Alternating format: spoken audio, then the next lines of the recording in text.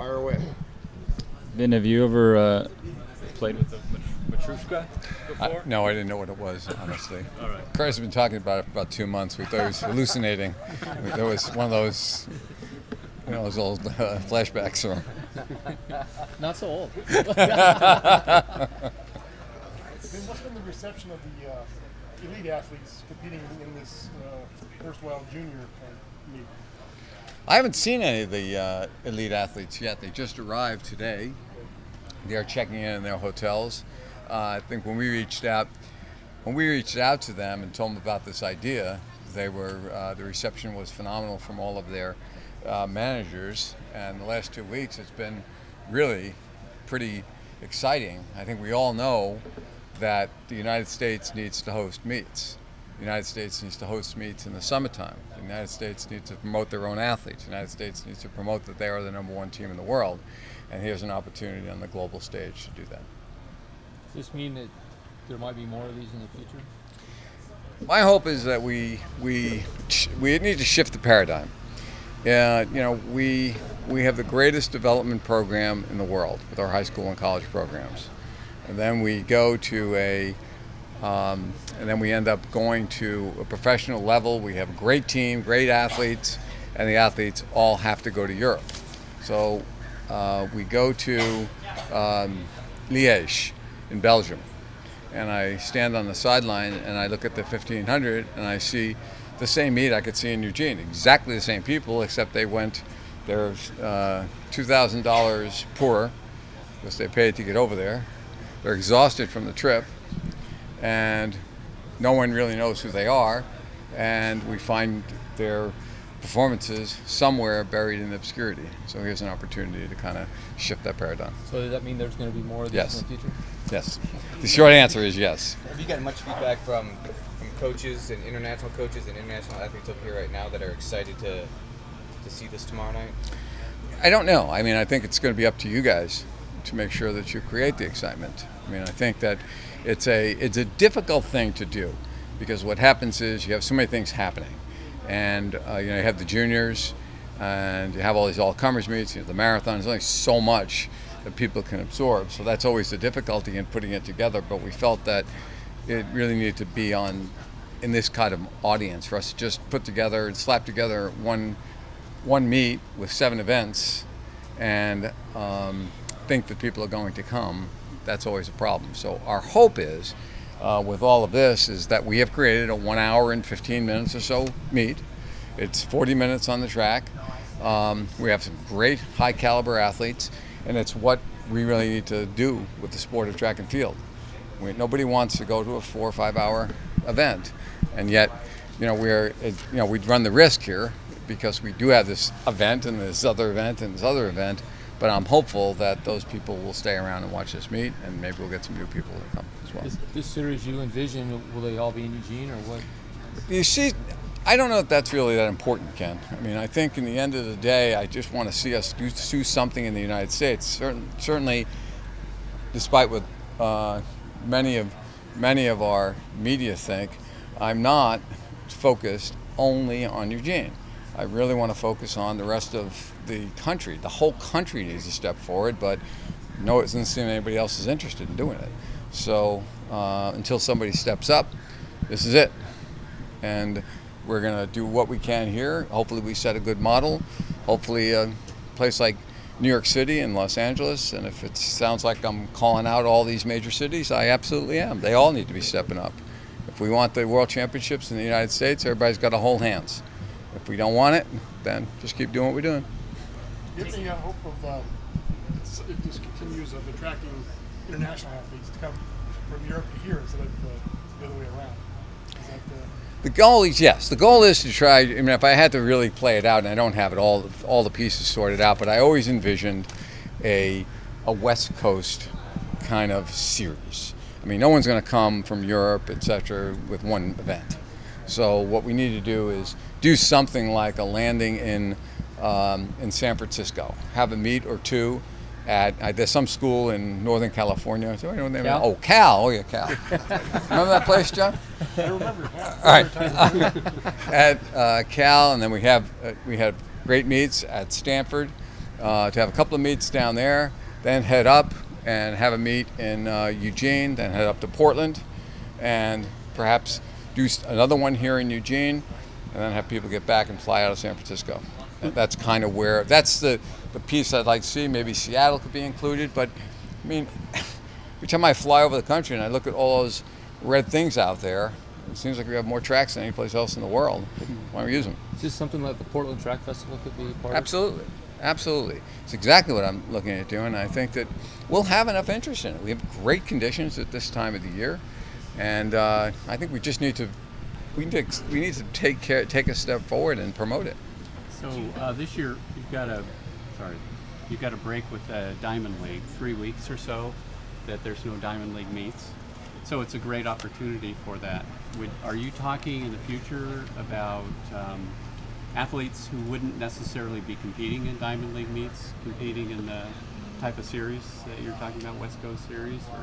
Well, we hope to get the best athletes we can possibly get. I think there's plenty of athletes, even in our own country, that would welcome an opportunity to stay at home and save them their travel and all that stuff. But we need to ante up with money. I mean, this is not. I don't expect these athletes to compete for free. Right. I expect them. They have to make a living, and we need to step up and put some money into it. So my hope is that we'll work with the IAAF, and which is part of what our goal is here, is to see whether we can put something together, see what the viability of it is, then work with the IAAF and potentially schedule some breaks exactly like that and do it purposefully. And it's a good opportunity. We saw the break on the window with Monaco last week, and you go into the Commonwealth and European Championships. This is just a great window to do this. So that's what we did. You're not looking at any specific window, really? Not right now, Sig. I think that the deal is that we'll do our best to identify where that is. There's got to be a space on the schedule for this to happen. This is something which seems like a low-hanging fruit for the United States to tap into. Could it potentially be back earlier in the spring? I mean, you were instrumental in creating a lot of meets in that period. I guess, I mean, I don't know for sure. I don't think I would go down that road right now. I think for me, I think the place to do it is in the summertime. That's what we need to do, in the summer or in the late or in the early fall. Why can't we create a situation where we've not been creative enough? Why can't we have a track meet that potentially we have an event finish at the start of a football game?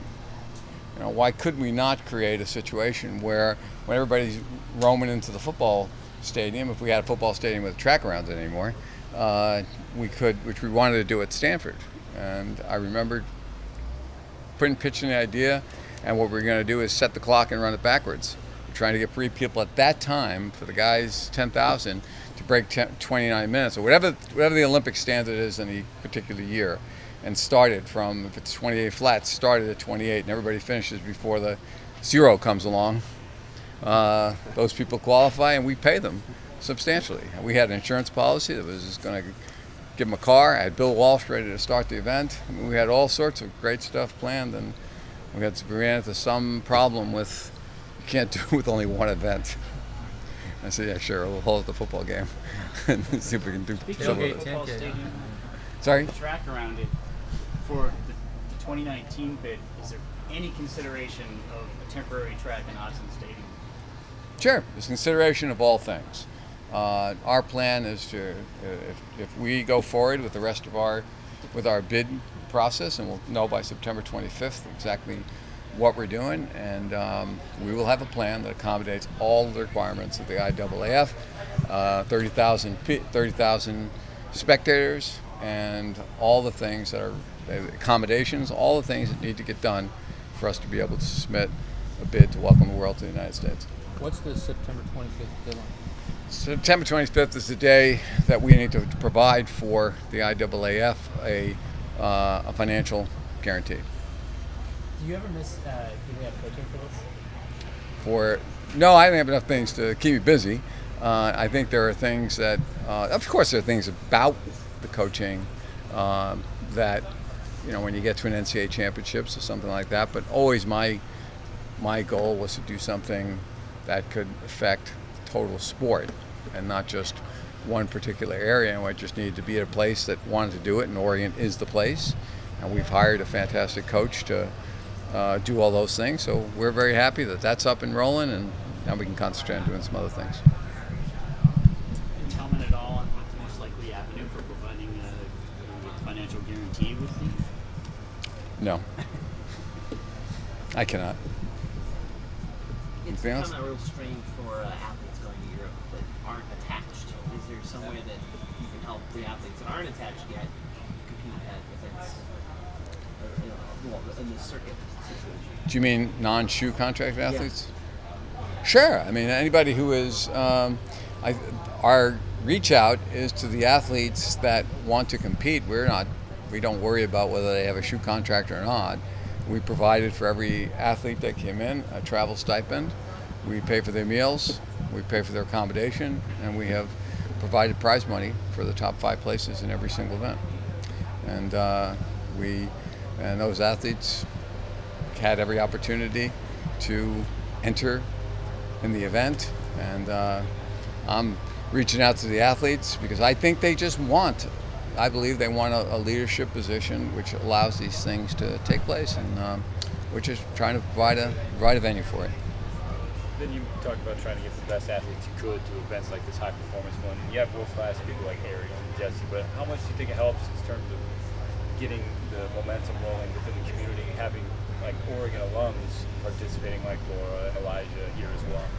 Oh, I think it's important that in this community that the University of Oregon is central to what we do, and we have a great track team, and as a result we have the athletes that are already here. We have 3 major organizations, the Oregon Project and the Bowerman Track Club and the OTC, that provides a pool of athletes. I think it's very difficult to do a one-off though. It's extraordinarily difficult to ask athletes to come back from wherever they are and compete in one meet for a small amount of money. But if we can create this series where you can actually make a decent amount of money, then in fact I think the momentum for this is great. The conditions are great, and if we ever want to talk about a way that athletes are going to have name recognition in the country that they win medals for, they have to compete in the country that they win medals for, or else no one knows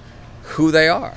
And it's a pity that an Ashton Eaton can walk through the airport in Portland and have no problem at all with security, and yet go into Brussels and need a security guard because everybody's after him for an autograph. That's crazy.